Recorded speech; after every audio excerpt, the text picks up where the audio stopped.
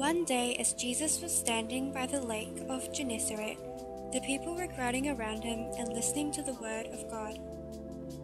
He saw at the water's edge 2 boats, left there by the fishermen, who were washing their nets. He got into one of the boats, the one belonging to Simon, and asked him to put out a little from shore. Then he sat down and taught the people from the boat. When he had finished speaking, he said to Simon, "Put out into deep water and let down the nets for a catch." Simon answered, "Master, we've worked hard all night and haven't caught anything, but because you say so, I will let down the nets." When they had done so, they caught such a large number of fish that their nets began to break. So they signaled their partners in the other boat to come and help them.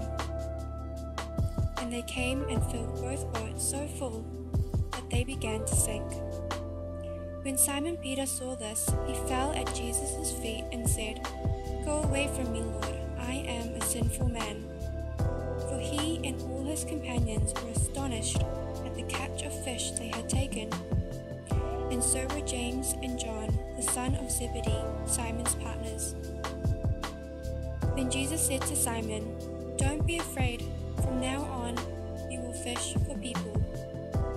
So they pulled their boats up on shore, left everything, and followed him.